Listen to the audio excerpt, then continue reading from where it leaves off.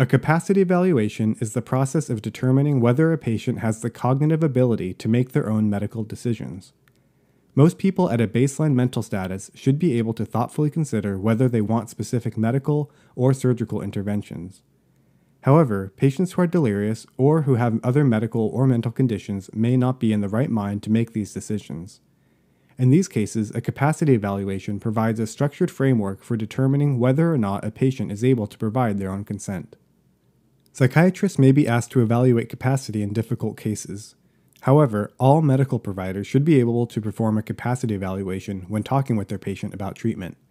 You can use the Mnemonic Curbside to remember the elements of a capacity evaluation. If a patient meets all of these criteria, then they have capacity. However, if they're missing even one of these elements, they do not have capacity for that decision. First, C is for communicate. Is the patient able to communicate meaningfully with others?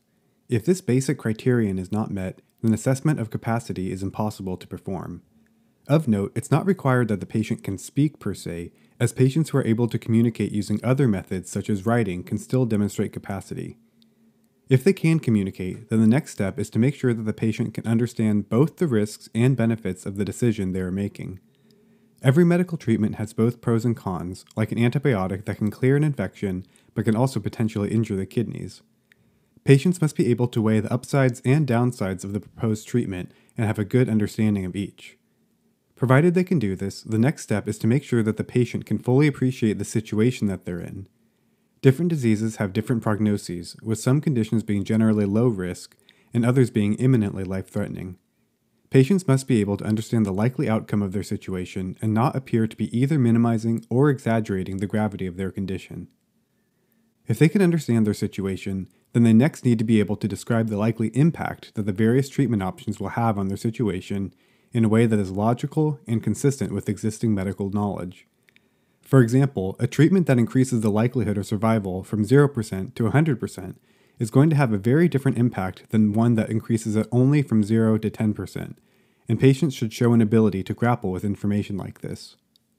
If they can understand the impact of various medical treatments, then the next step is for them to decide on a course of action by clearly and consistently expressing a preference for one option over another. Patients must not be equivocal or wavering in their response and should be able to not only state a clear choice, but also to explain their decision in a way that takes into account all of the above steps, including their understanding of the situation, the risks and benefits of the proposed treatment, and the impact that their choice will have on their condition. Provided the patient can do all of those things, however, then they are deemed to have capacity. In situations where a patient has capacity, their decision on the matter should be respected, even if it disagrees with what the treatment team thinks is reasonable.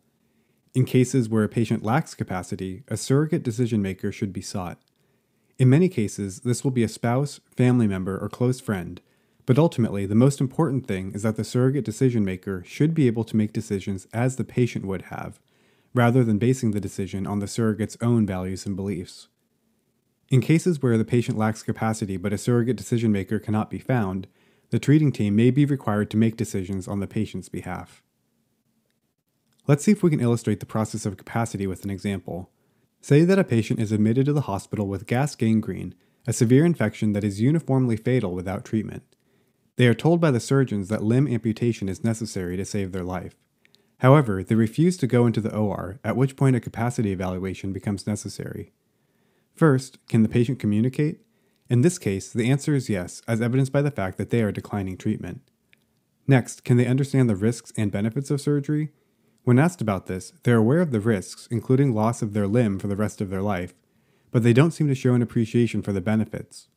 This is because they refuse to acknowledge the gravity of their situation, as they say that these hospitals are all part of the same plot to steal people's legs and sell them for a profit. They also do not appreciate the impact of their decision, as they state, "I can't die here. I saw a vision of my future, and this isn't how I die." And they refuse to even acknowledge what medical literature says about the prognosis for gas gangrene. While they are able to state a clear decision and have an explanation for it, they ultimately do not have capacity due to their lack of understanding of the benefits of the procedure or the gravity of their situation. For that reason, a surrogate decision maker should be sought. Let's do another example to see how a patient could have capacity despite disagreeing with their treatment team. Say that a patient is involved in a car accident and has lost a lot of blood, leaving them in a state of shock. However, they follow a religion that does not allow blood transfusions, and they decline to be transfused. A capacity consult is performed. The patient can communicate, as evidenced by their refusal. They are able to recognize both the risks of a blood transfusion, including the possibility of disease transmission, as well as its benefits, including improved chances of survival. They are aware of their compromised state and acknowledge that by refusing the transfusion, they are at risk of lifelong disability and even imminent death. However, they have made the decision that, for them, the consequences of not adhering to their religious beliefs are greater than the risk of death, and they are able to explain their thought process about this in its entirety. Based on all these factors, the patient does have capacity, and their wish to refuse treatment should be respected. Before wrapping up this video, it's important to point out that capacity applies to a specific decision, not to a specific patient.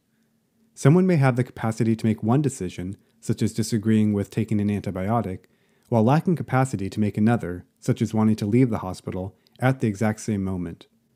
For this reason, capacity should be evaluated on an ongoing basis with each new major decision, rather than being applied as a blanket label to the patient. The idea of treating a patient against their will is not something that should ever be taken lightly.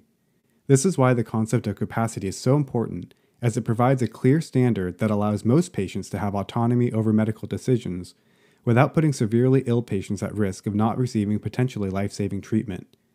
Use the curbside mnemonic the next time you're faced with this challenging ethical situation, as it will guide you in figuring out what the best next steps are. Thanks for watching this video. It was a short one, but hopefully it got straight to the heart of this important topic. To learn more about capacity, as well as the various psychiatric conditions that can potentially impair it, please check out my book Memorable Psychiatry on Amazon. You can also subscribe to this channel to be notified when new videos are released. Have a wonderful day, and I'll see you again soon.